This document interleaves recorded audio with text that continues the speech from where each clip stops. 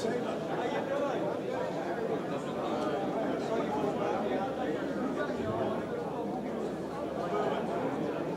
morning, everybody. I'm glad you could make it. Thank you very much for coming. I'm thrilled to be here. So again, my name is Andy. I'm KB1OIQ from Massachusetts. I am really, truly thrilled to be here. I'm glad you're all here as well. And people usually want to know, who is this person standing up in front of us and why does he think he has a right to be here? Well, I just wanted to let you know, I haven't been in the hobby long, only since '07.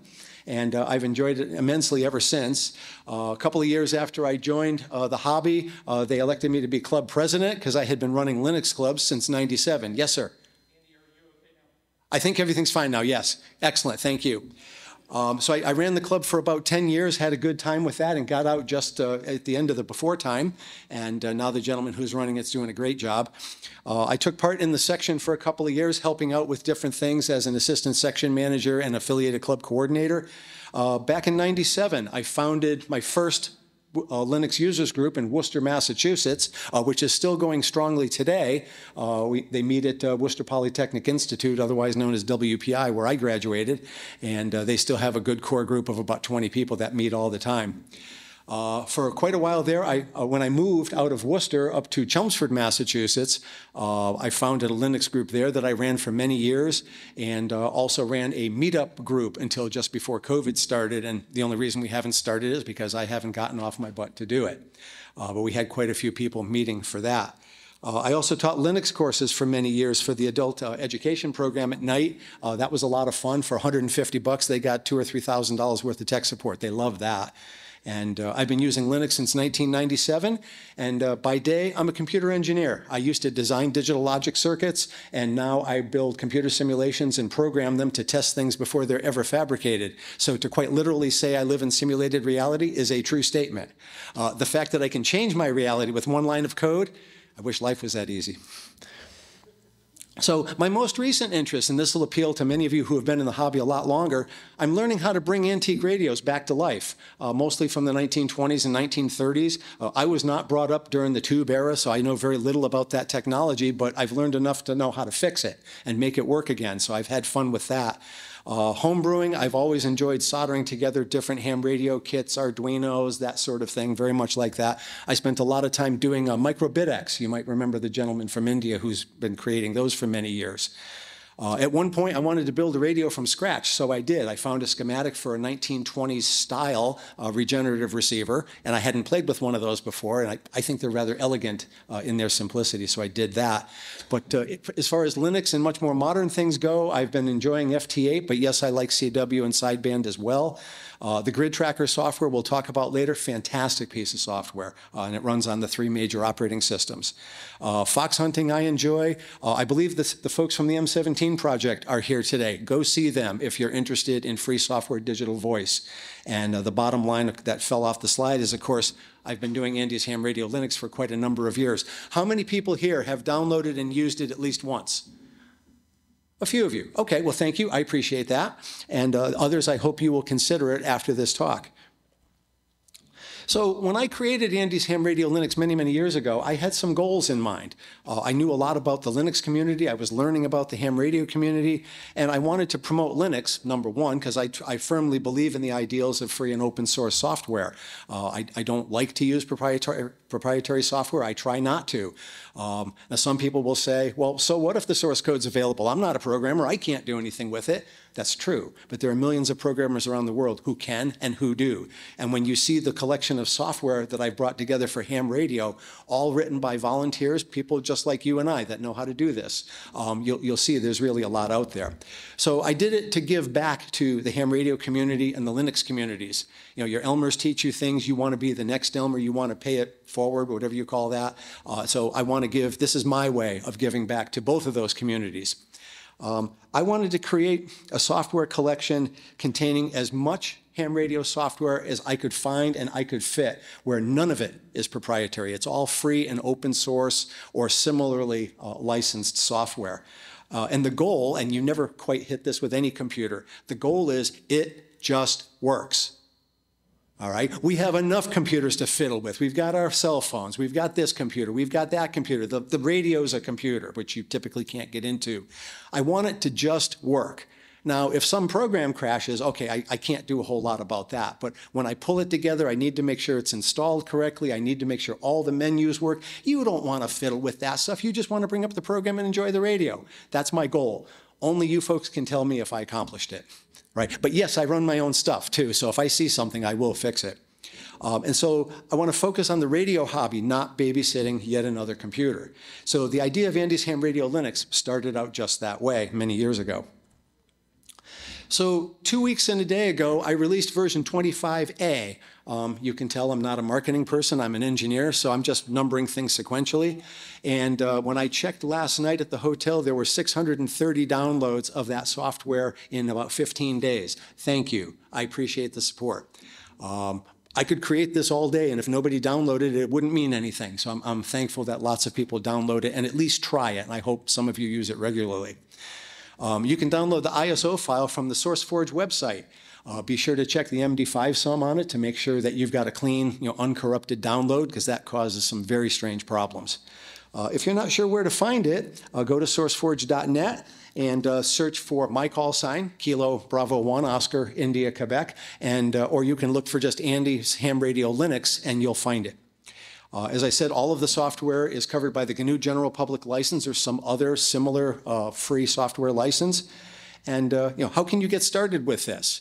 Some people have an older computer that they're not using for Windows or some other operating system like that, and they often will try it before they send that computer to recycling. And that's a good way to do it. You were going to get rid of the computer anyway, why not try it? Be careful when you start getting 10 and 12 years old. Some of the processors didn't have the instructions that many software-defined radio programs need, so those programs might not work. But by and large, it'll work. You can kick the tires and see how you like it. So one way to do it is get the ISO file, put it on a thumb drive, and or just take the ISO file and boot it up in VirtualBox. That's an open source tool that works on the major operating systems. Try it out. It's fully functional. Yes, it's a little slower on VirtualBox, but it works, so give it a try.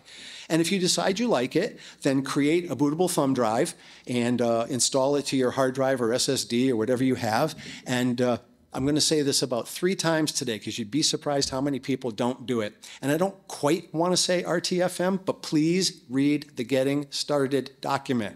There's one wart of a bug in there that I wish would go away and it won't. And I've had no less than a dozen emails about it. Please read the document. I wouldn't have wasted your time writing it if it wasn't necessary. So the target computer that you can use, pretty much any computer that's not more than 10 years old will run most of this software. Certainly something newer will be even better. You've got to have at least 4 gigabytes of memory today. That's nothing. If you have more, that's okay. When the installation is finished, it will take about 20 gigabytes of memory, or I'm sorry, of disk space.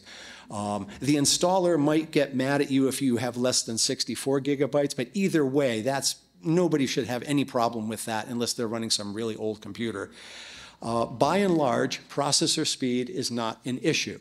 Okay, the exception to that would be like a software-defined radio program, which by its nature is compute-bound. Okay, but a logging piece of program or something else like that, those are not compute-bound processes, so you won't have a real issue there. Not sure what that was. Networking, wired or wireless, pretty much everybody has wireless these days, and back many, many years ago when computers had DVDs, you could install from that, but pretty much nobody has those anymore. So you do need USB to do your installation, and again, that shouldn't be a problem for people. So when you boot it up, let's say you boot it up in VirtualBox, you'll get a screen that looks very much like this. You'll see a couple of icons down the side, you'll see a panel of sorts down at the bottom, and your background screen is there. And so if you get to that point, you know you're in good. And so did I happen to say that you should please read the Getting Started guide? Please? Okay. It's amazing how many folks don't read that. And there's one pain in the neck problem that I have not been able to fix, and I don't think it's in my software. So you boot this thing up, you double click the icon that says install, you answer some questions. It's the standard Ubuntu installer. I've done nothing to customize it except change the slideshow that you see while you're doing it, assuming you sit there and watch it. So when you do it, it'll ask you, do you want to continue? Do you want to reboot? What I recommend now is reboot it. And you'll get a screen that looks like this that says Other. And this is where the trouble starts. And I really wish I knew how to fix this bug. The trouble starts because in the installation process, it asks you for a username and password, and you naturally expect it's going to create the account you asked for. It doesn't. Why does it work for Ubuntu and not for me? Darned if I know, and if I knew how to fix it, I would, but I don't. So what you do here is you log in with the default name xubuntu in lowercase letters. Hit enter a couple of times without using a password, and then you'll get in. And so the instructions are written here. Once you're in, bring up a terminal window, type a couple of commands that are described in the document. It will create the account for you with the username you desire. And more importantly, it adds your user account to about 12 different groups that are required by different pieces of software. That information is not easy to find in one place. So I've put it there for you in that script. So if, for example, you have a laptop or some computer that's in a Radio Shack that's shared by your club, you might want to add lots of different accounts to that. So just use the script that I've created, and then you know everybody's account will be created correctly, it will have the right groups and so forth, and it'll all just work, which again was the goal. You do it exactly once for every account that you want to create on the machine. Now, most of you, it'll be just your machine in your shack. You do it once, you're done. You never have to worry about this again. To me, that's easy, but many people have had problems with that, largely because they just didn't read the doc. So after that, when you log out and log back in, if your username is Andy, that's what it's going to say. Whatever your username is, that's what should appear there. Then you give it the password that you told it, and you're in. So I don't know in the back if you can read all the text of those menus. If you can't, don't worry about it. It's not meant to be an eye chart. I just didn't realize the physical dimensions of this room and the font sizes and whatnot. But what I wanted to do is at a high level, just give you a feel for the types of software that's in there. There's a lot of it. And of course, I can't go through every line. That would bore you. I don't want to do that. But I want to give you a feel for just how much is in there. And I had to cut back a little bit because SourceForge says no files bigger than 6 gigabytes. And for the longest time, I was around 3.8 to 4 gigabytes, and that would fit on a 4 gigabyte thumb drive. These days, the thumb drives are much bigger, so that's not an issue. But I had to cut out some stuff to make sure that it fit within about 5 gigabytes. Most people have, cable modem or some other, fast internet technology, and so, FiOS, they might have something like that. And so downloading something of that size often isn't a problem. For those of you who might not have a fast internet like that, send me an email. I have been known to make thumb drives and mail them to people. I've only done it 5 or 6 times, but I will do it if that's what's needed, because I want people to try this. And in one case, I mailed a pre-configured laptop to a gentleman in Texas, and he used it for quite a while. That's extraordinary, but I did it because I got the laptop for free. But he used it. He had a lot of fun with it, so I was happy to do it. So you'll see lots of menus there. If you look on the right of that big box, there's all kinds of menus there, accessories and Andy's Ham Radio Linux and so on and so forth. And all of those menus are managed by the system. Ubuntu and whatever tools they've installed, XFCE and whatnot, manage all of those menus except, guess which one? The one that says Andy's Ham Radio Linux. That's the one that I put in and configured for all of you based on my idea of how these things should be organized. So if that menu and its submenus have a problem, talk to me. I'll fix it. If the other submenus, like there is one of those menus that says ham radio, I didn't do it. I mean, there are ways to customize it, but I didn't do those, and so it's not really something I can fix. Because in this case, I didn't rewrite all of this. This isn't Gen 2. This is built on top of Ubuntu Linux. And when you stand on the shoulders of giants, you're going to, sometimes one of the pillars is a little crumbly, but this isn't too bad. So if you notice on the left-hand side that you may or may not be able to read, there's all kinds of groups of software. There's antenna software, there's software for CW, there's digital mode software. There's quite a bit of documentation on there. For those of you who are into designing your own circuit boards and doing layouts or doing Arduino or rolling your own coils and that sort of thing, there's all kinds of electronic design software in there to assist that aspect of the hobby. HF propagation, there's quite a few tools in there, and there's a web link for VOA cap, for example. It used to be a standalone program, now it's all done on the internet. You'll see there's quite a few different logging programs on there. There's a lot of Dave Freeze, W1HKJ, FL Digi, and what I affectionately call the FL family of software. FL Digi, FL Amp, FL Message, all of those, they're all in there. And a small subset of those are referred to as NBEMS. The MCOM folks will know that one, Narrowband Emergency Message System, I believe that stands for. And so I don't know if that's all the programs related to that, but if they're not in that menu, they're on the system somewhere else, and I'm happy to enhance that menu going forward if it's deficient. Rig control software, there's quite a few pieces of rig control software that are in there that will probably help you. As well as satellite stuff. If you happen to have a yard where you've got a clear view to the sky, not like mine, which is full of trees and leaves and I can't see the sky, which is a good thing, but not for satellites.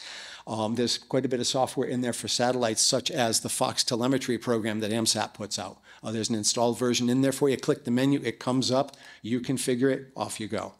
And then last but not least, there's quite a few pieces of software-defined radio software in there. It's hard to put all of that on here because there are so many pieces of software that are specific to a particular hardware box that you would buy. So I tried to put big stuff in there in the hope that it covers most of the bases, but there may be something missing there depending on which piece of which piece of hardware you have. So I tried. Okay, let me take a quick breath here. Does anybody have any questions up to this point? Sir, in the back. Did I include Chirp? Yes, I did. Yes, question, sir. WinLink is proprietary software as far as I know, sir, and I don't have any proprietary software in here. How about? I'm not familiar with that piece of software. Let's talk after.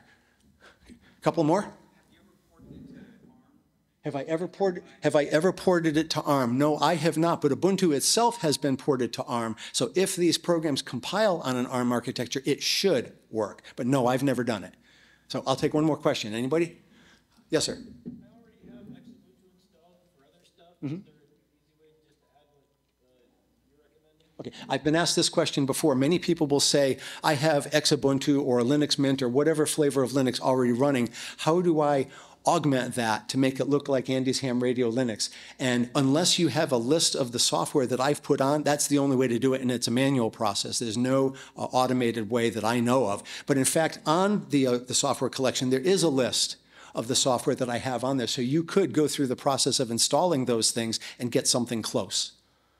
So you don't have a build routine or anything where you can sit there and say, build? No, I don't. I do it the good old-fashioned way. New England Crafts.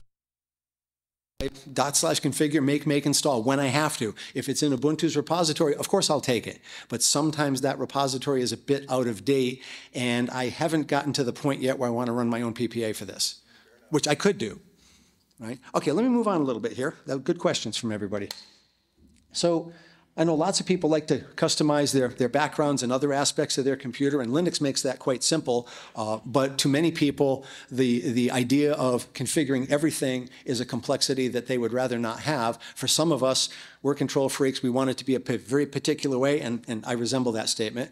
And once you get it, you're good to go. So one of the things I did is I found some background patterns that were Creative Commons license or other open license that you can put these on and distribute them. So if you don't like the penguin background or you just want something different, I've put some software in there. If you right-click on the desktop and hit, I believe it's desktop settings, you'll get a menu like this, and you can pick a background or download your own, put it in the right place, and you can make this look any way you want. So there's quite a bit of documentation on there. Some of it are documents that I wrote that were helpful. I figured out how to do, what was it, Digital Radio Mondial, if I'm pronouncing that correctly. And it's not a common thing that people use, but I wanted to make that software work. I figured it out. I wrote it down. Hopefully that helps somebody.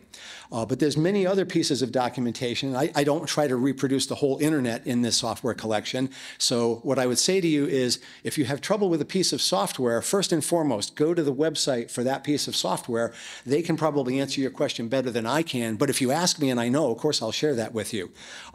Some of the programs are command line based, yeah, believe it or not. And so the documentation for many of those is a man page. Well, some people don't know about those because they're not as familiar with Linux. So I put many of those in their own menu, which brings up a terminal window, runs man, brings up the documentation. But most of it is online. You can click through, HTML just like you would expect it to be, and you can find it that way. So there's lots of different pages there. Under documentation, there's command line documents. There's Andy's Ham Radio, the stuff that I created. There's the documentation for Dave's stuff, W1HKJ. And also, I think I have the Direwolf stuff in there. Yes, I do. I know John, WB2OSZ. He's a member of the Ham Radio Club that I belong to in Massachusetts. He lives right down the street from me. And I put some of his documents in here for the Direwolf software. Okay, this is an eye chart. Don't try to read this, but it's a long list of the different pieces of documentation that I wrote for Andy's Ham Radio Linux. Included in that, and of note, is the release notes, all of the versions of the different software that I have put in here in case you're interested in that. The Getting Started Guide is in there somewhere. It's also on SourceForge. And the list of packages that were installed through the Ubuntu Package Manager, APT. It's all there. And you'll notice some of this documentation will bring up a terminal window. Some of it will bring up a website. In this case, it brings up a website with Firefox of all the files. You click it, you've got it. It's right there. Okay, I'm not going to be able to go through all the menus line by line. Again, I don't want to put you to sleep, even though I hope you've had your coffee before you came here.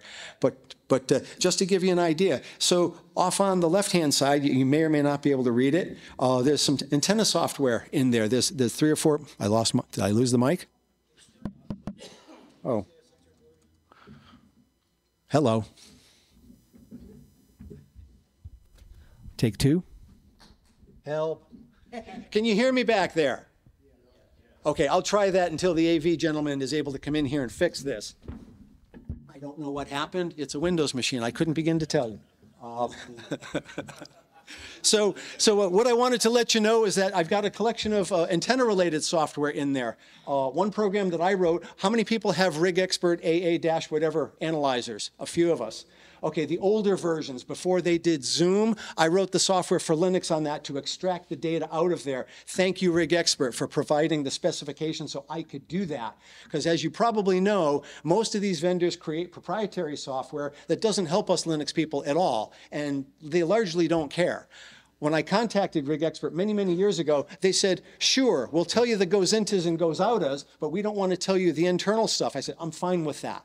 And so I was able to write that piece of software. It's a Perl script. It's not fancy. It gets the data in and out. Feed it to your favorite spreadsheet or whatever you want to do with it. It is available. Okay. Other things that are in there. How many people know what a Moxon rectangle antenna is? A few of you. If you ever want to build one, there is a piece of software that I wrote called FL MoxGen.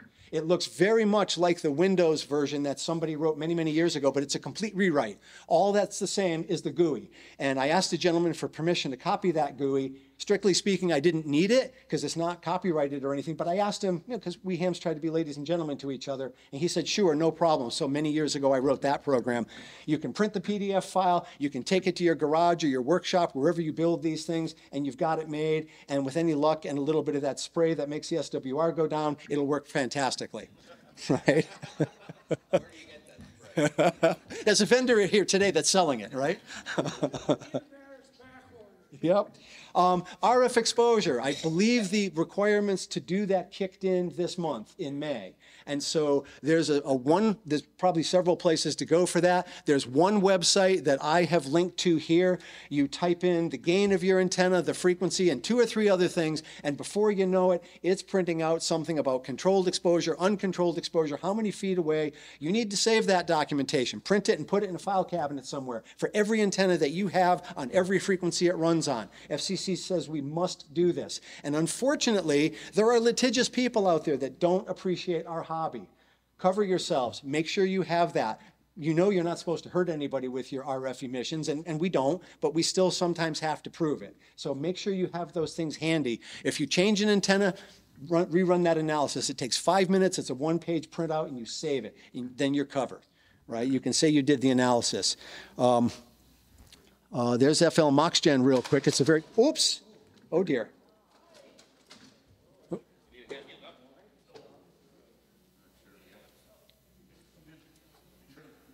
Are you all right, sir? Yeah.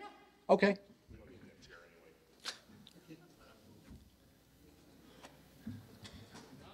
Okay, there we go. Glad you're okay. So real quick, there's the GUI for FL MoxGen. Again, I'm an engineer. I don't do fancy stuff. I want the function, not the form so much. But it does the job. You type in a few numbers, you get the antenna that you want. You can print it, and on top of that, it will create the correct file for XNEC2C, so you can do antenna analysis on it. Because the format of that file is kind of ugly, and it's a bit arcane because the program was written in the days of punch cards. And so nobody wants to go through, well, it was, but the code works. So we just needed a new user interface, and somebody did that. And so you can see what the user interface looks like for it today. Keying in the information is a little tedious, but it's there. And so you can get a picture of the Moxon rectangle antenna in the vertical orientation. This is for 2 meters. You get the graph in the middle, the picture in the middle that shows what the radiation antenna pattern looks like. And then you get your front to back gain and SWR and all that in the diagram on the left. The software can do a lot more than that, but that's what I did just for the demo, just to show you what's in there. Other things that are in there. CW and fox hunting. How many people have done fox hunting in the past? A few of you? I do it. Have you ever engaged in the treachery of fox hunting by telling other people it's that way when it's really this way? No, we've never done that, right? We all know this here, I'm sure, but you don't have to know CW to find the fox. You just have to be able to track a signal. This is not working. If you could tell someone. Thank you, sir. Oh, okay, very good, sir. Thank you. I'll just yell.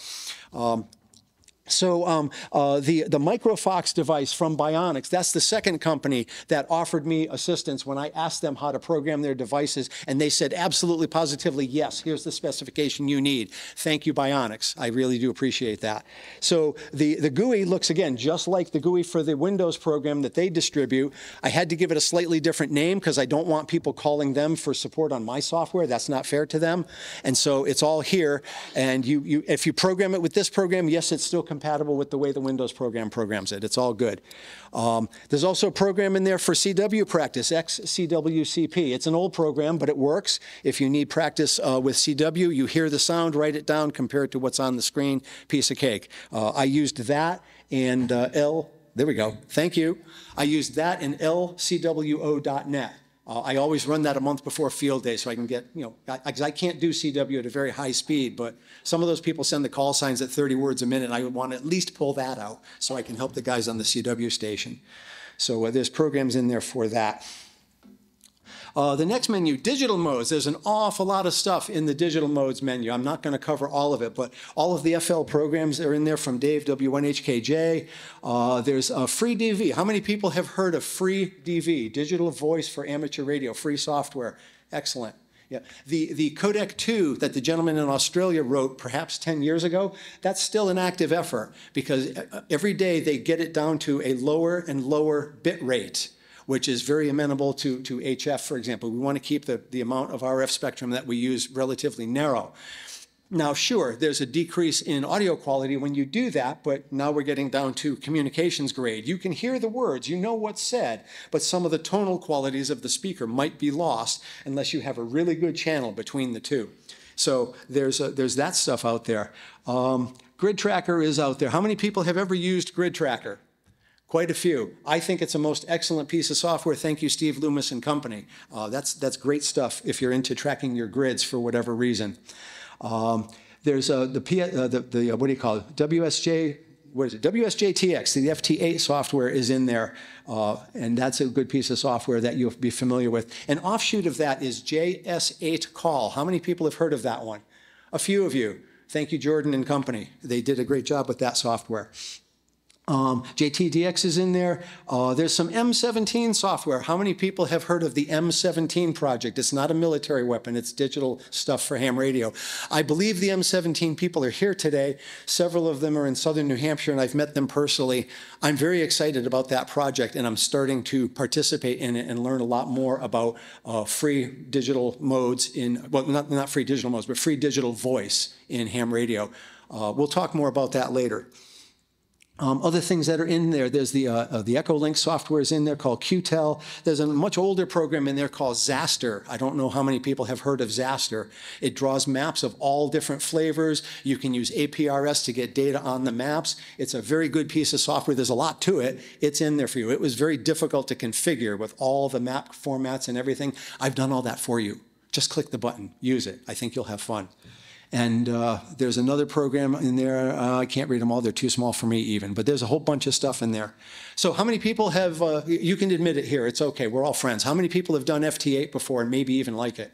I do. I admit it. But I like other stuff in the hobby, too. And so this piece of software, WSJTX by Joe Taylor and friends, is out there. It runs on the 3 major operating systems. And this ties in very nicely with Grid Tracker. So whatever grids you get, it will plot them on the map, and you can see what you've got, what's been QSL'd, and so forth. And how many people have ever heard of the relatively simple logger called Xlog? A few of you. I'm the current maintainer of Xlog. I hardly ever have to do anything with it, but it's been around for, close to 20 years. A gentleman in the Netherlands wrote it originally, and many years ago, he said, I'm done with this. I don't want to write it anymore. With anybody who has the credentials wants to take this over, send me an email. So I sent him an email and said, OK, I don't know the innards of your software, but I am a programmer, so on and so forth. I'd like to give it a try.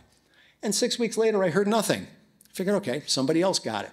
Well, then he sends me an email back. He says, Andy, I think you have the credentials and nobody else has asked. It's yours. So I hope that's a good thing, right? I hope it is. So I have put in some fixes, and the first fix I put in is a question mark that says, do you want to ask the question, are you sure you want to quit? I hate that thing. But in fairness, we want to keep choices available. So if you like that, you can keep that option. If you don't like it, you check it once, you never see it again, okay?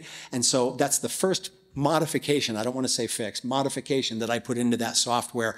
Typically, I'm updating it as the ADIF spec changes. I want to keep the ADIF output compatible with, Logbook of the World, EQSL, and so forth. So I try to keep up with that spec.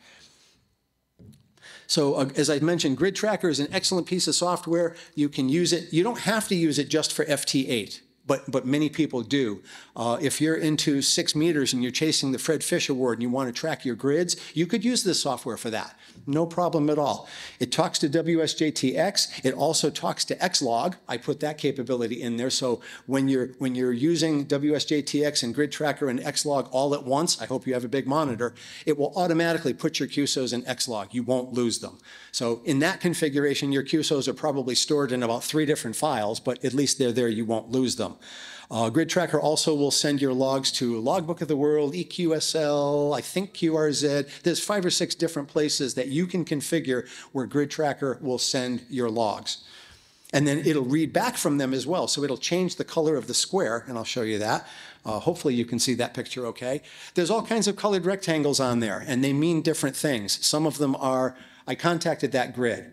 I got a QSL back from that grid. And if there's nothing there, it means you've never gotten that grid. Now, this may look a little bit sparse, but that's what I've accomplished. Some people have large swaths of the world, totally covered. They've gotten all the grids. It's whatever you do. Lots of other things on this screenshot. You may not be able to see all of it, but there's a spot there that tells you where is all the activity right now. And on this one, it says it's mostly on 20 meters. How does it figure that out? It talks to PSK Reporter. The gentleman who wrote that lives down the street from me.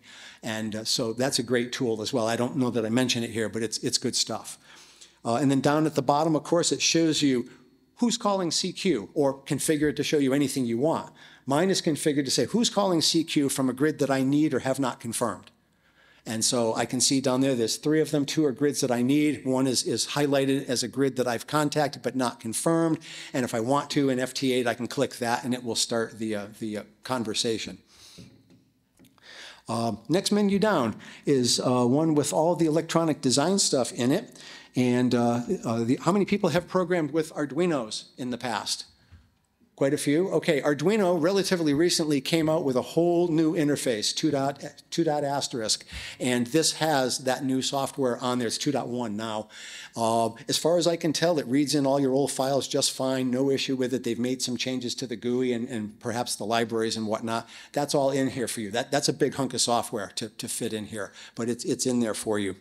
Other pieces of software that are in there, there's all kinds of stuff for doing circuit boards. You can draw schematics, you can create the Gerber files that you would send to a vendor. All of that kind of stuff is in here. Now, maybe most of us don't do that, but those of you who do, it's all right here for you. KiCad is in there and so forth. So there's the Arduino GUI. In some ways, it doesn't look much different. In other ways, it's quite a bit different. But I just found some program I had laying around to load in there. Still does the syntax highlighting and all of that stuff. I found, well, the older version, 1.8, I found that highly valuable when I was hacking the microBitX code.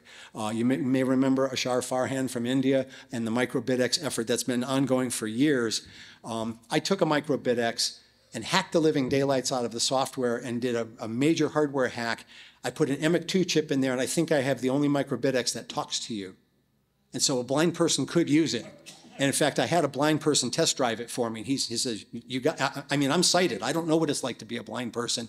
And he said that I pretty much nailed it. So I only built 2 of them because they were expensive to build in quantity 1, but I have them and they do work. I put all of that information on SourceForge, so if anybody ever wanted to duplicate it, they could. Unfortunately, the MX2 chip is EOL, so I don't think you can get that anymore. But there might be one floating around at the flea market, perhaps. You never know. Okay, how many people ever wind their own coils and make their own projects that way? A few of you do. You can get close with software like this as to how many turns you need, how thick is your wire, how thick is your form, so on and so forth. But there's always the adding or subtracting of a couple of turns to get it dialed right in. I have experienced this, and it's not frustrating. It just takes a little bit of work, and the reward is well worth it. So here's a piece of software that I found where you can feed in a lot of those parameters, and it will give you an idea of how many turns you need and what the resulting inductance will be. Of course, you have to build it, measure it, but at least you have a fighting chance. And I don't know what this is a schematic of, but this is an example of what KiCad is able to do for you. It's a very full-featured schematic editor. I did that about 40 years ago when I started my career in digital design. We drew them all out this way. Now it's all software that's synthesized and everything else. But many people still draw schematics for certain projects, and it's great that there's free and open source software available so that we can do this. Okay, another menu that's in there is HF propagation. So there's quite a few programs on there that will assist you in trying to figure out HF propagation. What is the likelihood of contacting some part of the world from your part of the world? What time of day, what frequency, and so forth. And yeah, it's all a guess. It's all based on probability, but it helps to know that you at least have a fighting chance to do something like that.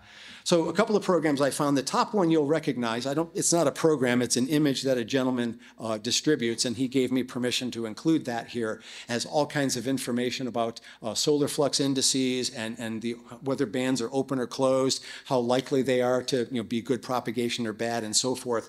And if you click in the menu, you'll get that to come up, but it does not update dynamically. So if you need it to be that accurate, every couple, 3, 4 hours, load another one, and you'll get the most accurate information. Down below is a fairly simple program called QGrid. You type in your grid, you type in the other person's grid, it'll give you latitude, longitude, tell you which way to aim your rotator, and so forth. And that's a way to do that. Another way is to buy the rotator that has the touch screen on it. I'm forgetting the name of the vendor. And you can just touch the map and it'll move the antenna right around there, and you're good to go. Nice piece of hardware. VOA cap. How many people have had experience with VOA cap? Probably quite a few of you. It used to be a standalone program on Linux, and I distributed it that way for quite a number of years. And later they stopped doing that, and they made it all web-based. So when you click the menu item here, it brings up Firefox. It brings you to that page, and then you can go forth and set it up to do whatever prediction you would like it to do. Xlog. Yes, that's an old screenshot from 2010. It hasn't changed. There's no reason to. It's a very simple logger. It doesn't have a lot of glitz or flash or anything like that. It doesn't need to. You can see it does basic logging. I say for casual logging, but I know the keyboard shortcuts, so I have used it for field day. I have used it for 13 colonies. Over 2,000 calls a week are logged in this when I do 13 colonies for Massachusetts. It's there. It's not nearly as fancy as the next one, CQR log, with which you may be familiar. This one has a database as the back end, whereas the other one is a flat text file, which is problematic because it's not so flexible, but it's easy to fix with Emacs or your favorite editor if you make a mistake. And so, oh, are there VI users here? I'm sorry, I didn't mean to offend you. Okay, a couple. But you're a Linux user, you're forgiven, sir. Okay, the next menu is the NBeam stuff, and that is the narrowband emergency messaging system. In that menu, I have FLAMP, FLDigi, and the Sylpheed email tool, which does tie into that quite nicely. Other email tools might, I know that one does.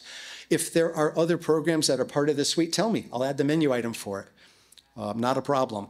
But there's no infrastructure required. These programs run on other operating systems too.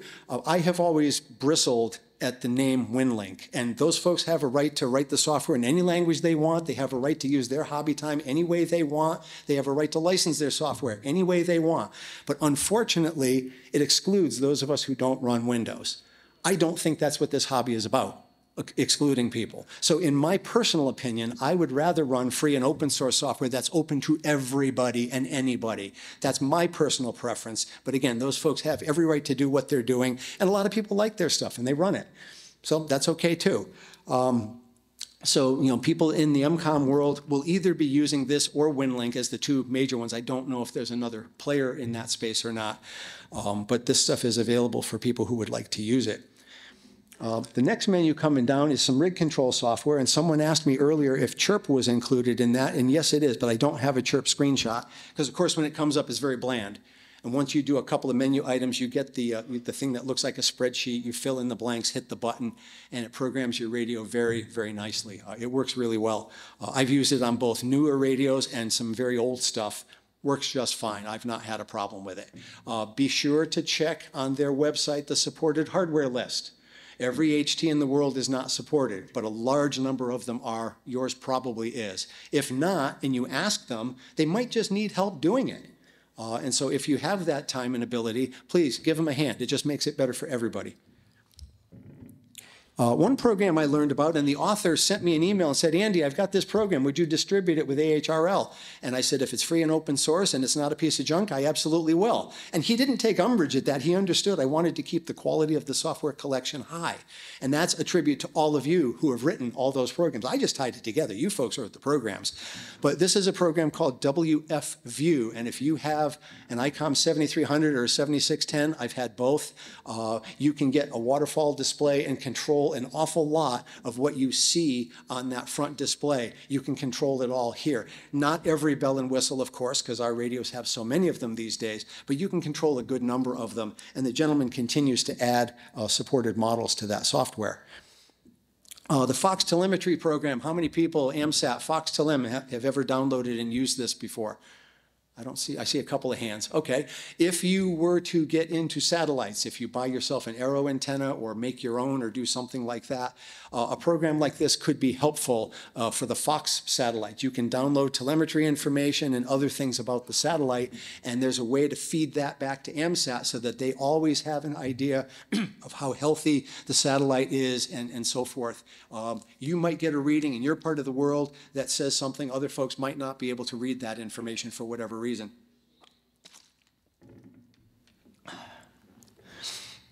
gPredict. How many people have ever used gPredict? I've used it many times. I think it's a nice piece of software. You configure it for the satellites of interest. You can play games with the graphics there. You can make that map fully large or whatever you want to do. I think it's a nice map. It shows you in the circle, in the grayed area around the satellite. You think of it like a flashlight beam from the satellite. What part of the Earth does it see? And if you're inside of that circle, you have a fighting chance of communicating with that satellite. Now, if you're on the edge of the circle, it might be 10 degrees above the horizon. You might not get that. In my area, there's a lot of trees. I can't get that. If you live in a flatter part of the world, you might just get away with it. But as it comes overhead, you'll almost certainly get it. Even I can get it from here to here for a short time, even with the leaves and everything. So it's nice. And it will tell you, like in this case, it says, when is the next SO50? Well, okay, that's kind of a dated slide. But it will show you on that polar plot where the satellite is, where it's going. If you're aiming your antenna manually, you have a fighting chance of aiming in the right part of the sky. Sure, these days there's apps on your phone and so forth that'll do it, but this is a way to do it. And built into gPredict is a way to control your satellite rotator. If it's one of the supported rotators, it will aim the antenna for you, which takes a lot of the tough part out of it, and then you can just focus on making contacts. When I was doing this, I recorded all of my contacts because I was a new call sign of that satellite, so they were all jumping all over me, and I couldn't remember them all. I couldn't write it down fast enough. So thankfully, I recorded it, and replaying 12 minutes of audio wasn't so onerous as I added it to the log. Amusing story. I lived in Chelmsford, Massachusetts at the time, and 2 towns away was Nashua, New Hampshire. And my first satellite contact was with a gentleman in Nashua, New Hampshire. It's just how the waves went that day. And I got a nice card from the gentleman, by the way. I still have it. So software-defined radio. How many people have heard of GNU Radio Companion? Quite a few. Okay, I probably will not do the software the justice that it deserves, but I will try. You can use it for software-defined radio, but for any signal processing application, you can describe it graphically and connect the boxes quite literally, set the parameters for each box. How wide or narrow do you want the filter? Do you want tight skirts or wide ones or whatever you want? You can set all of those in software. And when you have it, you push the go button and it writes a bunch of Python code and executes it for you. You never have to touch Python. You don't need to know anything about it. And it will run your application. And one common example is plug in your RTL SDR device or whatever you have. There's things that you can download or find where you can draw a picture of an AM radio receiver or an FM radio receiver and try it. And if that works, say, okay, the system as a whole is working. Now I could potentially do something much more sophisticated with it. And so that's what I encourage you to do. Now here, don't worry about reading all the details. It's a block diagram connected by lines. And one of them is an audio sync, which means it comes out the speakers. One of them is a box that represents your RTL SDR or HAC RF or whatever device you have, and all the rest in between is the digital signal processing. And it's a very sophisticated, very nice piece of software. This is a quick program that I hacked together. I do not know a lot of details of how to use this software, but very quickly I hacked together an FM radio receiver, got it to draw that fancy graph at the bottom and the waterfall on top. And on the top, there's a drop-down menu with 4 local stations. And so I said, when I pick, WABC, whatever the station is, it will switch to that frequency. I will hear it, and it all works. And it works quite well, actually, even with a cheap dongle for software-defined radio. GQRX, who's played with that software before? It's a nice piece of software. I don't think it's changed much lately, but it doesn't need to. It's mature software. You can hook it up to a software-defined radio device such as an RTL SDR. You might recognize that frequency as NOAA weather radio. And so you can tell it if it's an AM transmission, an FM, narrow, wide, whatever the band is. You get the nice, both the waterfall and the other graph here.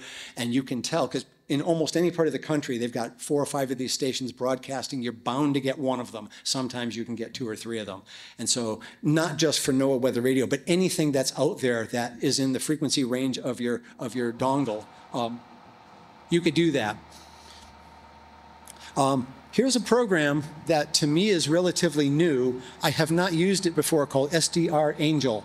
It appears to be a fairly complex piece of software, very sophisticated, it has a lot of capability. I put it on there for all of you to use, but also it's one of the early programs that has M17 support.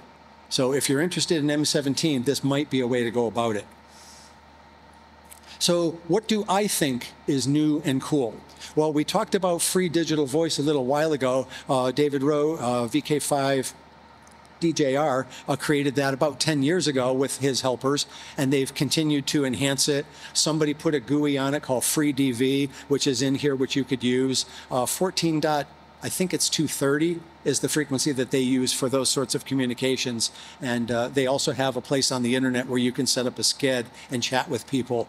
But the M17 project is a little different. That's a fairly new project, perhaps the last year or so.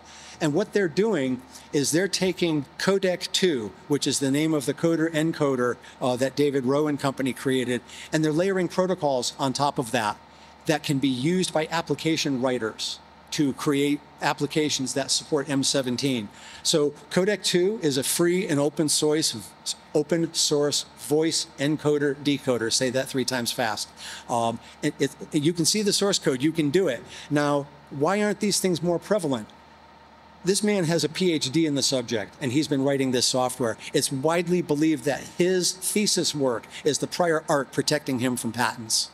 Okay, no one has ever challenged it in court. But all of these other proprietary modes, DMR and D-Star and Fusion and all these other things, they're all proprietary, and none of them talk to each other. That fragments the community. We saw this in Unix 50, 60 years ago. The community got fragmented. It's a bad thing. Yes, you can buy a box that translates from one to another. I'd rather not. I'd rather stick with the free software. But again, your hobby time, your money, you have every right to do what you choose and what you think is fun. I prefer to stick with this kind of thing for those reasons. And so if you go to m17project.org, you can learn more about what they're doing. They have a Discord server where they talk about a lot of things. I believe they are at Hamvention, so you can talk to those folks directly. They're doing some very, very cool stuff. I encourage you to go learn more. Downloads. Honestly, I wouldn't care if 10 people downloaded it or 1 million. I'm going to create it anyway, because to me it's fun. I set my laptop up this way. I wanted to share that with people, as I mentioned before. So in the beginning, I've been doing this since, 2008, 2010? 2011. May 2011 was the first version. Version 8. The first 7 versions were not worthy, in my opinion. So version 8 went out the door. I'm up to version 25 alpha, but there were several versions of 24 and whatnot. I think there have been about 35 total releases since 2011. Every 6 months to a year, I come out with a new one, which is largely a refresh. But every now and again, Ubuntu has a major release, and I need to keep up with that so that you all have the latest and greatest stuff. And you can see how the download count has skyrocketed over the years, and I'm thrilled to see that. Now, I actually think it's 2 or 3 people that have bad download links and they just keep trying, which I give them credit for that, right? But again, thank you all for your support. I appreciate that. And as I mentioned, as I checked last night, there were 630 downloads of the latest version. It's only been out for 2 weeks, so that's boding well. It tends to average about 1,000 downloads a month, and so 250 a week. I'm happy with that. I know there's software that does that in an hour. That's okay. That's not the point. The point is the quality of it and getting it into your hands so that you can further enhance your enjoyment of the ham radio hobby. Last year, March 2022, I was extraordinarily surprised and pleased when the SourceForge people sent me an email and said, congratulations on 100,000 downloads. I didn't do all that. You all did that. Thank you very much. I sincerely appreciate that. And if you want to read the article that was written by my local section about that, there's a link here for that, and you can read that.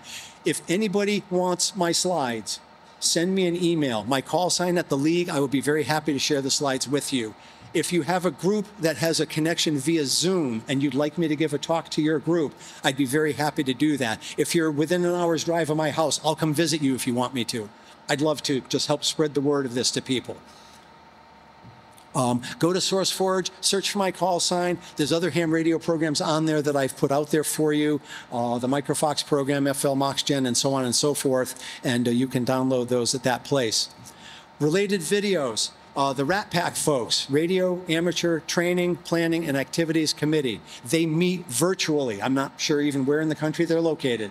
They have a large library of talks that people have given to them via web conferences. I was asked to join them one evening and give them a talk. So if your friends couldn't be here today, after you yell at them for that, send them to this link so they can watch the talk and learn something about ham radio Linux. There was also a gentleman on YouTube. He refers to himself as the old tech guy, Kevin, KB9RLW, if he's here, thank you. If not, I'll meet him later if he's here. He did what I thought was a very fair review of the software, and warts and all. He showed it right there, so feel free to take a look at that. And that is my very last slide. I will have time for perhaps 1 or 2 questions, and then I'm happy to talk to people outside of the building. I want to bail out so the next presenter can take over. Thank you very much for the time. This has been a heck of a thrill for me. I've never been here before. Let me take 1 or 2.